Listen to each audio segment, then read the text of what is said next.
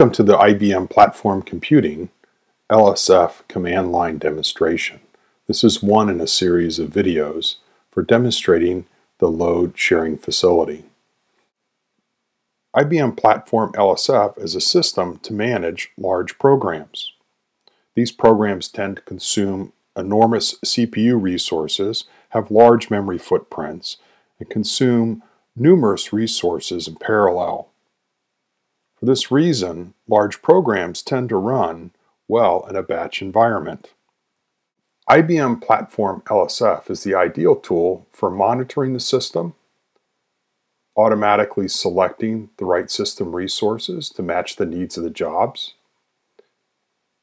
a mechanism to ensure reliable execution of the jobs, and optimization of a virtual pool of resources. Platform LSF allows you to virtualize a pool of compute resources, network resources, and storage resources. By scheduling workloads, Platform LSF optimizes the use of these resources in the pool. In this video, we will demonstrate the manual input of LSF commands on the command line interface and then briefly look at some examples of the power of scripting for LSF. The pool we've leveraged is a set of virtual machines available from the Platform Computing TSS Wiki. Preparing the cluster is described in the Proof of Technology Virtual Data Center Setup video.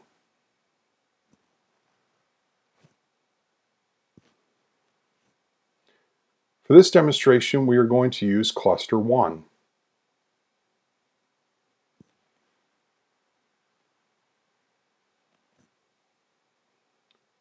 Cluster 1 has several hosts available. Specifically for the LSF command line interface demo, we are going to use host A, B, C, F, and G. For the demonstration, we're going to use 5 basic commands. Load share identity, load share hosts, load share status, batch job status, and batch job submissions.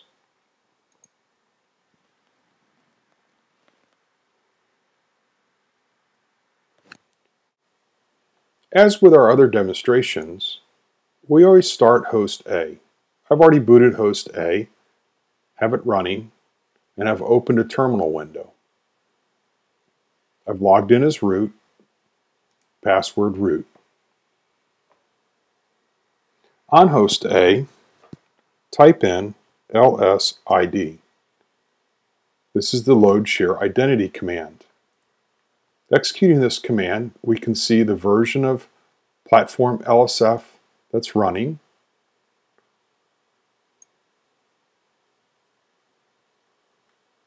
We can see that the cluster name is Cluster 1, and we can see that the master is host A.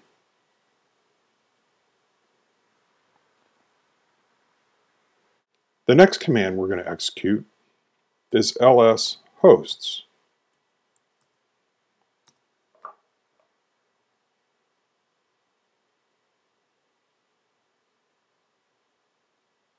Executing ls host, we can see that we have host A, B, F, G, and C running.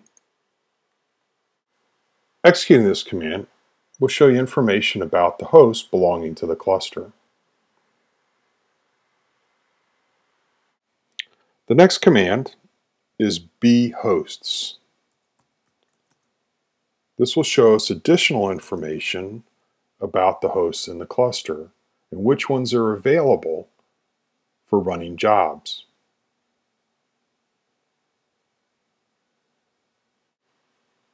Now let's SU in as LSF admin.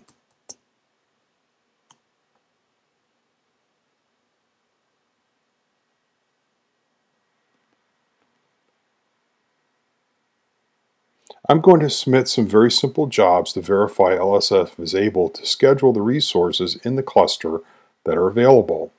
I'll submit more jobs than resources that are available to demonstrate how LSF will put these jobs on the queue and wait for the resources to run the jobs that are pending. Then we will monitor the job status as they are scheduled, pending, running, and completed. We will submit these jobs as simply sleep commands for 60 seconds and 15 seconds.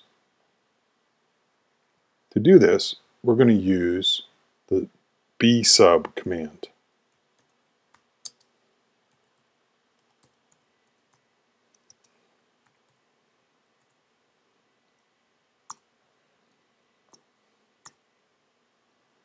To monitor the jobs, we're going to use bjobs. We can see we have two jobs running, one on host C and the other on host B. So let's submit some more jobs.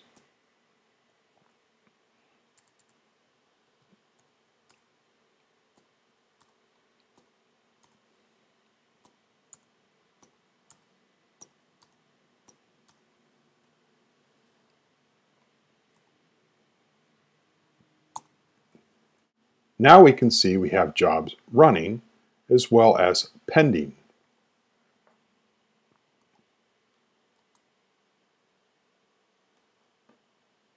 We have one job left pending.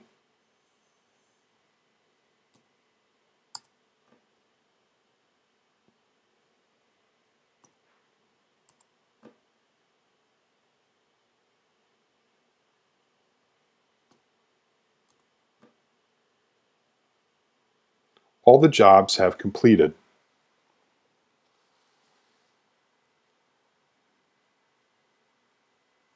Now we're going to look at the status of the jobs that have been submitted using bjobs and the option switch -A. Here we can see in the left column the job ID, the user that submitted the job, the current status of the job, which host, the master, of course, one we're running on, submitted the job, and which host executed the job. Now let's look at the job history.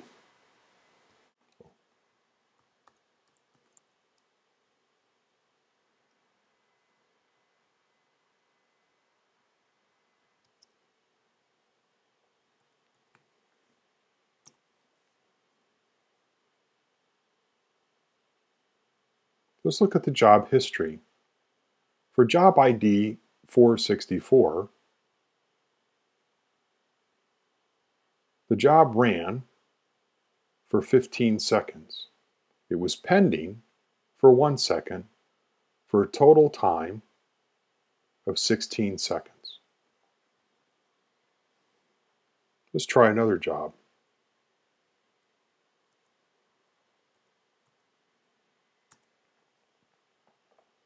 Job 470 was pending for 23 seconds, ran for 15 seconds with a total time of 38 seconds.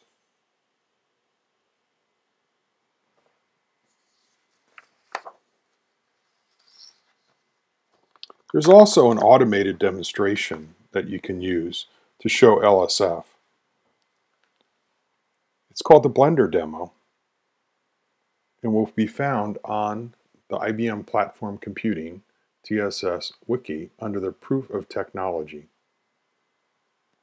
In this demonstration, LSF is used to dispatch jobs that configure the host with software packages and data needed to meet a job specification, and then runs a series of graphics rendering jobs.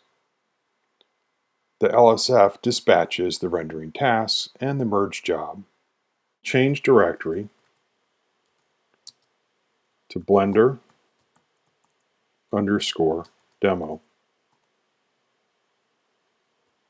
In this directory, you'll find several scripts and a directory. Step 1, install, is the script that's used to distribute the software to all the nodes that will be used for executing the Blender demo. The script determines which hosts are available to participate using the lshost command.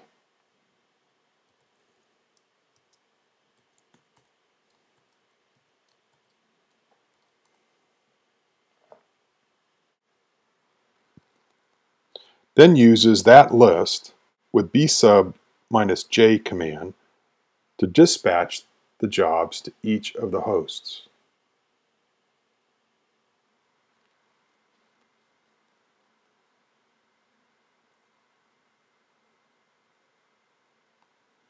Then using the -f option to distribute the software archive to each of the eligible hosts in their /temp directory.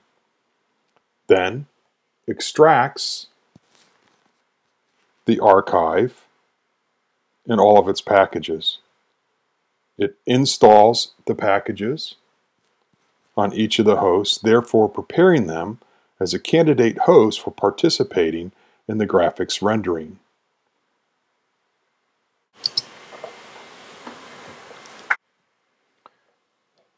Take a moment and view the Blender demo video on the IBM platform TSS Proof of Technology page.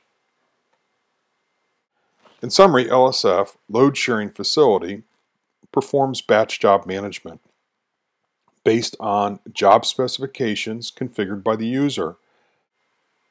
The specification can be created using a user script as demonstrated. This concludes the IBM Platform Computing LSF Command Line Interface demonstration.